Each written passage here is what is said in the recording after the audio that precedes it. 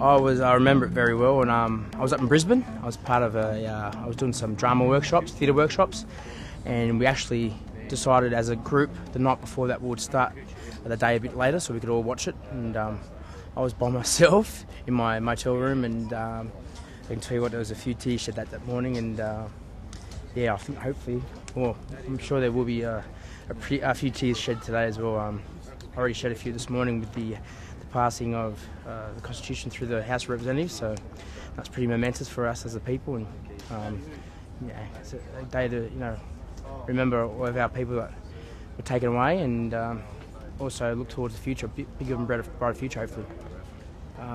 We've been looking for that apology for a very long time. It didn't come in previous governments, but we do thank Kevin Rudd, and K. Rudd's the man, and I always remember him for what he did for us as a people. And you saw the reaction of our elders throughout this very location and all around Australia.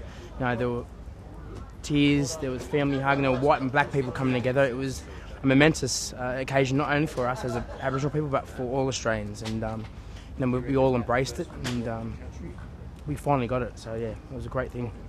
Of course, the big highlight will be tonight for me. Also will be Uncle Archie Roach performing.